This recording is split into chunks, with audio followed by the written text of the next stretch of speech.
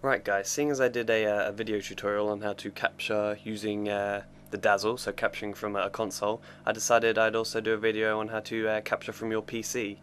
And this free program called Debut Video Capture Software, it's a free download and it's a trial version, but it's not a trial version like most things.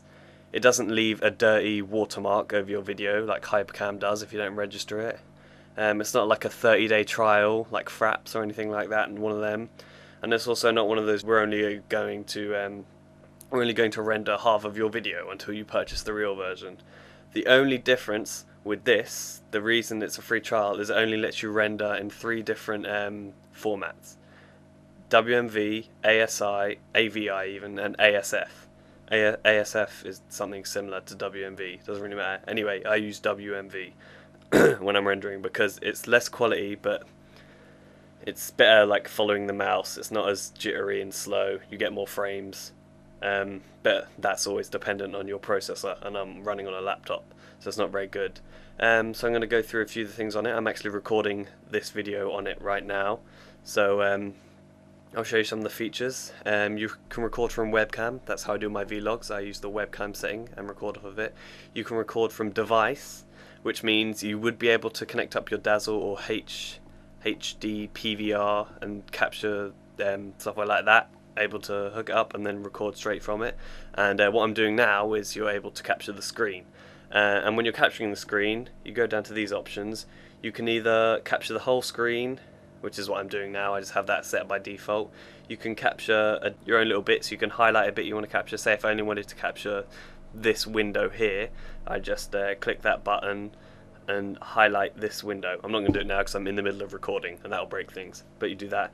You can also add things like color video effects, like add tints and things, add your own text, add your own watermark, and take snapshots. So if you want to take a picture of yourself, you can go on your webcam, take a snapshot. You can take a snapshot of your screen, of the device you're recording from, and stuff like that. Schedule is automatic recording, so you can set a schedule to say record every day at 3 o'clock or something like that, but I never use that. Recordings is play and manage the recordings you've got in your output folder. For me, my output is just my desktop, so you can see this is the recording now, this is this video, this is where it goes to. Options, I'll go through some of the options with you. Devices, so if you want to use your webcam, there's my webcam. Video capture device, I guess that would be your Dazzle or whatever you've got connected. But for now I'm using screen capture, so that's selected. Sound device is default sound in, which I've got as my microphone here. And then you can just audio input, you can change what audio you want. For output, I have it going to my desktop. And also you can set what its file name is. So it'll like be percentage, so you could start as Untitled 0, you can name that my video, and then it'll be my video 0, my video 1, my video 2, and so on and so far. Hotkeys, I can't remember, I think you can add hotkeys to like to pause recording, to stop recording, to close the window down. You can add your own hotkeys there. I don't bother, I just click. And other things, which I've never actually gone into this tab, things like run the thing when you start up. Limit your recording time so you don't go over recording, and there's recording tones that are automatically turned on, so every time you start recording it makes like a beep noise to let you know to start recording. I turn that off because it's a bit annoying and I have to keep cutting my video at the beginning of every time.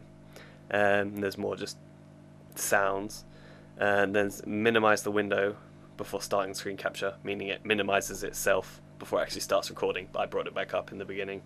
And other stuff, it doesn't really matter, so leave that as okay.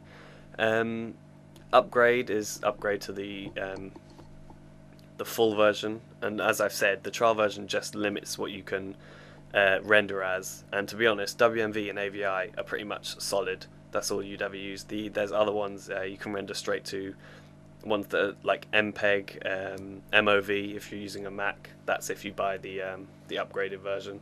The toolbox is something I've never used. It's like it gives you software for video editing and stuff like that, but I use Vegas Pro 9 down here, so that doesn't matter to me.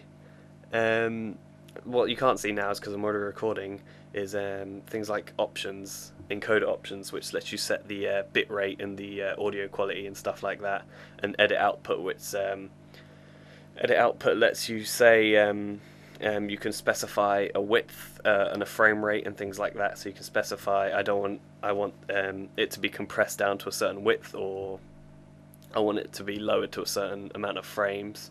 It should be going at 30 frames per second. It's only running at 10 frames per second, but that's just because of my my laptop. It's got a basic dual-core 2 GHz processor, so it can't do that much. Now I'll give you some of the uses of it. Apart from webcam, device and screen capture, I'd say if you have a good enough computer, you could probably use it to capture games. As far as I know, it will capture when you go into full screen. I don't think it needs to be windowed. I haven't actually been able to properly test this out because I don't have any games installed on this laptop. But when I went with like a video file and I right-clicked and said go full screen, it still managed to capture that. But I don't know if that's quite the same as a game's full screen. So you might have to window games before you capture them. But yeah, if you have any problems, it's probably your processor related. If it's slow or laggy, it's only as good as your computer, which is the thing with most software. It'll only run as well as your computer can handle it. So I think that's it for now.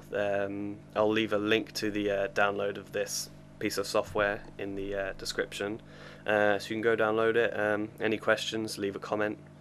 That's about it. I hope this tutorial helped you guys. See you later.